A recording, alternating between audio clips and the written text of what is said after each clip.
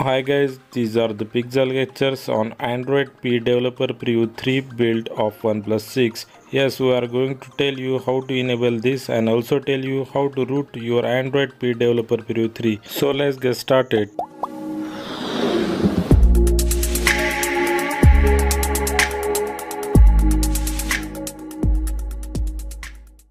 Download all the files from the link given into our video description. From that, put the twrp 3.2.1.0 file on the any folder of your computer and rename it to the twrp simple one, and put the magic 16.7 zip file and the twrp installer file on your OnePlus 6 device. Then power off your phone.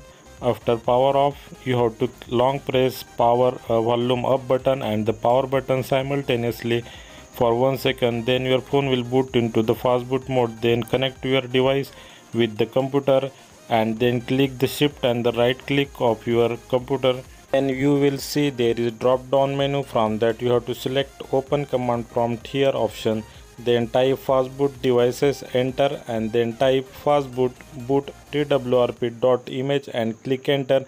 Then your phone will boot into the twrp 3.2.1.0. After booting to twrp, you have to first flash the twrp installer file, then you have to flash the magic 16.7 file. After the flashing both the files, you have to just click the reboot system. Now after rebooting, you have to click do not install. Then your phone will boot into the rooted Android Developer Preview 3 build, which is now rooted. When you goes into the app drawer, you will see the new app, Magix app. You have to open that app. You will see your phone is now rooted, but sadly the one CTS profile check is not passing in this root option. See this, it's in a red color CTS profile, but the basic integrity is in true mode. Now we will enable the pixel gestures. For that you have to go to the settings. After you goes into the setting, you have to go to the system, then go to the about phone, then you have to click the 8 times on your build number, then the developer option will be enabled. Go there.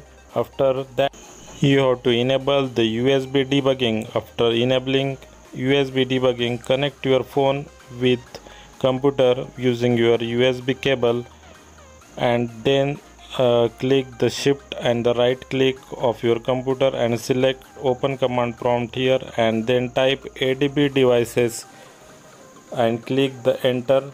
When your phone is get detected, you have to type adb shell settings put secure swipe underscore up underscore to underscore switch underscore apps underscore enabled space 1.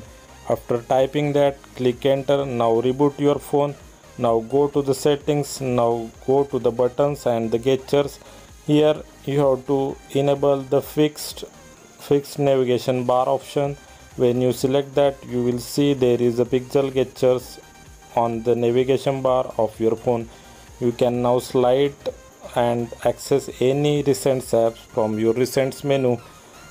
You can hide this pixel gesture bar by using hide navigation bar option in the buttons and the gestures menu of your settings.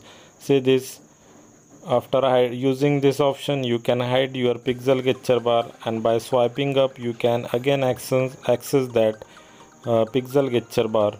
So it's convenient for using the full screen. The only bug in the using this pixel gesture is you have to use the stock Oxygen OS launcher along with this pixel gesture.